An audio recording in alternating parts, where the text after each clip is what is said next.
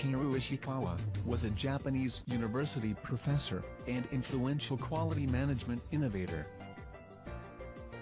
Iishikawa introduced the concept of quality circles in 1962. Iishikawa is also credited with developing the cause and effect diagram, also known as the Iishikawa diagram, or the fishbone diagram. This diagram is used to determine the root causes of a problem. Iishikawa diagram is one of the 7 basic quality tools. Excuse me? Yes. Do you know Dr. Kaoru Iishikawa? Really? I actually do. I actually need to do research for my management class. So I actually can show you a movie and go with me.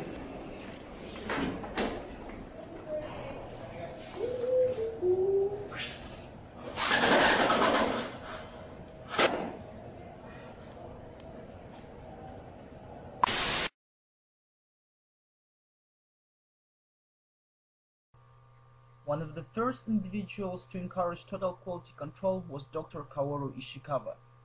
Dr. Kaoru Iishikawa, a contemporary of Dr. Deming and Dr. Juran, transformed their early teaching into the Japanese approach to quality. Born in Tokyo, the oldest of the 8 sons of Ichiro Iishikawa, in 1939 he graduated University of Tokyo with an engineering degree in applied chemistry. His first job was as a naval technical officer, then moved on to work at the Nissan Liquid Fuel Company until 1947. Iishikawa would now start his career as an associate professor at the University of Tokyo. In 1949, Iishikawa joined the Japanese Union of Scientists and Engineers Quality Control Research Group. It was his skill at mobilizing large groups of people towards a specific common goal that was largely responsible for Japan's quality improvement initiatives. He translated, integrated, and expanded the management concepts of Edward Deming and Joseph Juran into the Japanese system. After becoming a full professor in the Faculty of Engineering at the University of Tokyo, Iishikawa introduced the concept of quality circles. Kaoru Iishikawa was an influential quality management innovator, best known in North America for the Iishikawa or cause and effect diagram, also known as the fishbone diagram, that is used in analyzing of industrial processes. Let's give a chance for J.F. Hajek to explain us how the diagram of cause and effects works. How does this tool work? Well, you start out by identifying a problem that you are facing, and you write the effect of that problem on the right side of your paper. Alternatively, you may be doing this on a whiteboard or on butcher paper that you have taped on the wall if you're using this tool as part of a group project. Your next step is to draw a long, horizontal line as the backbone of the fishbone diagram. Then you're going to draw the spines off the backbone. These spines provide the groupings for the causes that you will be adding to the chart. In the standard version of the shop floor fishbone, you'll see 6 spines corresponding to the 6 M's. The 6 M's are materials, methods, machines, measurements, Mother Nature, and manpower. You might, however, see manpower switched out with a more gender-neutral word.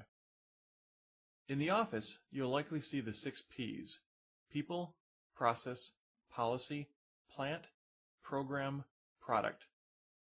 These categories may vary. The whole goal is to start organizing your thinking and provide some structure to the problem-solving process. Making categories helps in 2 ways. 1, it helps you improve idea generation. Systems simply help you get more causes. 2, it helps when you move into the improve step. When the causes are grouped, you'll see trends and opportunities more readily. Off each of these spines, you'll draw horizontal lines to record the causes. So let's move on to an example. But instead of looking at this from a work perspective, let's look at a problem we all face every day: getting to work on time. Many processes rely on accurate measurements to be effective. It is hard to get to work on time with a clock that is set wrong, or that runs too fast or too slow.